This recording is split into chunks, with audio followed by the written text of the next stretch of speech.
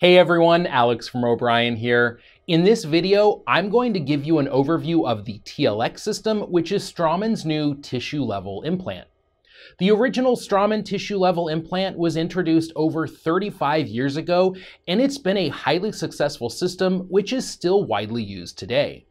One of the biggest advantages of tissue-level implants is the absence of an abutment interface gap at the bone level. Having that abutment connection at the tissue level instead is excellent for peri-implant health. The TLX is an evolution of that original implant and features the iconic transmucosal neck design, which is instantly recognizable. Beyond that one design similarity though, this is a completely different system. And whereas it borrows the neck design from the original tissue level implants, it borrows both the implant body and the internal interface from the BLX implant. The original tissue level has the synocta connection, while the new TLX has the Torcfit connection that Straumann introduced with the BLX implants in 2019. The Torcfit connection features a 7-degree internal cone with a star-shaped anti-rotation element. The advantage of sharing a connection with the BLX line is that you can now use the same surgical kit and drilling protocol for both tissue and bone level implants. And as with the original tissue level implant, there are 3 different platform diameters available.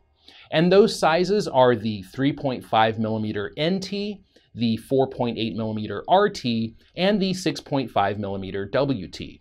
And for each size, there are also 2 neck height options of 1.8mm and 2.8mm. Open and closed tray impression copings are available for each platform size. The open tray impression copings come in 2 height options of 15 and 21mm, but the closed tray impression copings come in just 1 height of 11mm.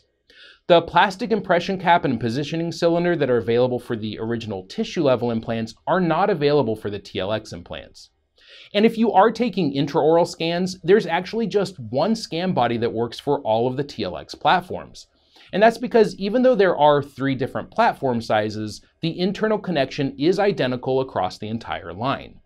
Now, having just one scan body will be great for inventory control, but it will be important when using these to communicate the correct platform size to your lab, as they won't be able to discern the size by evaluating the scan body.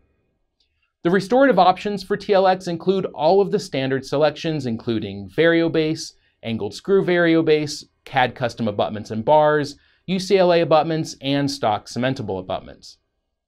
And all of the abutments for the TLX implants fit over the top bevel of the implant. With the original tissue level implants, it was possible to get abutments that nestled inside of the implant so that the top bevel of the implant became the margin for the crown. And this is no longer the case with the TLX system. All of the TLX platforms also share the same clinical screw. The regular basal screw fits all of the standard abutments and the bars, while the AS basal screw is used for the angled variobase abutments. And even though all of the platform sizes share the same internal connection, scan body, and clinical screws, the prosthetic components were not designed to be cross-compatible.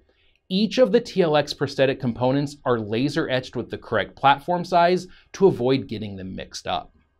I hope you found this video helpful, and as always, feel free to contact us with any questions. See you next time.